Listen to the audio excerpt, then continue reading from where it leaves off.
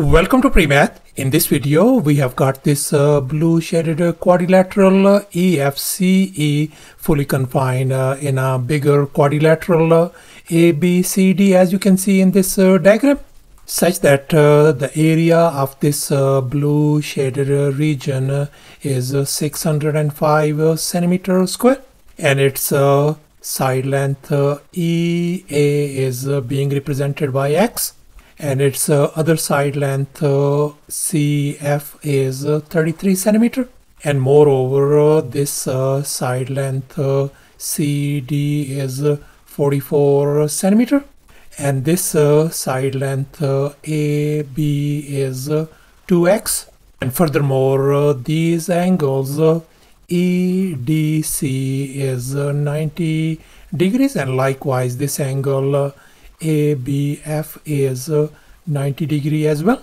And now our task is to find the value of X. Please don't forget to give a thumbs up and subscribe. And please keep in mind that this figure may not be 100% true to the scale. Let's go ahead and get started. And now let's focus on this blue shaded region. Its area has been given to us as 605 centimeter square.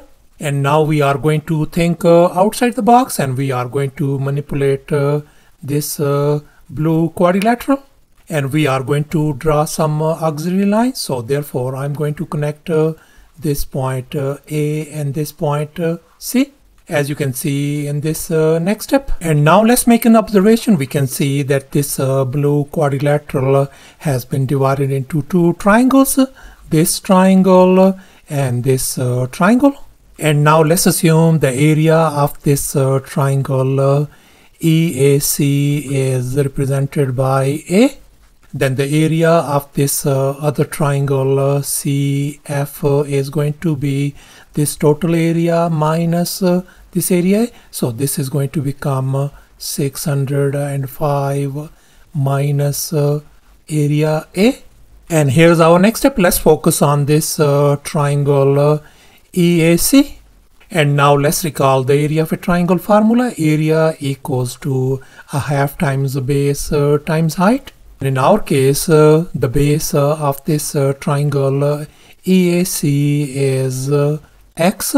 This is the base of this triangle, and this CD is the height of this triangle EAC.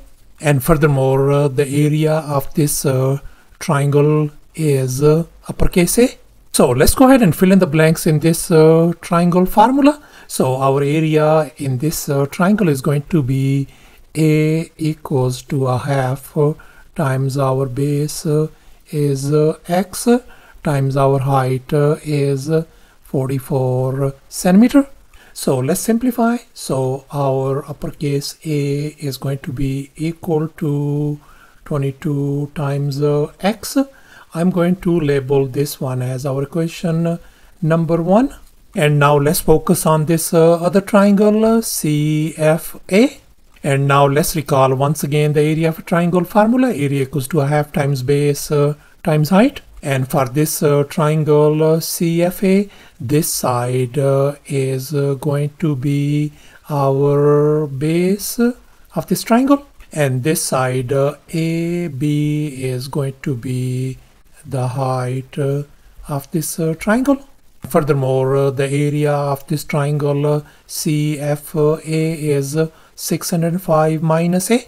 So let's go ahead and fill in the blanks in this formula. So area for this triangle CFA is 605 minus A equals to a half times our base is 33 times the height is 2 times X. Let's go ahead and simplify. So we got 605 minus A is going to be equal to, we can see this 2 and 2 is gone, so we are ended up with simply 33 times X. And I'm going to label this one as our equation number 2. So thus we are ended up with these two equations. And now we are going to add both of these equations. And if we add the left hand side, we can see this a and negative a, they are gone. So we ended up with simply 605 on the left hand side is going to be equal to 22x plus 33x is going to give us 55 times x.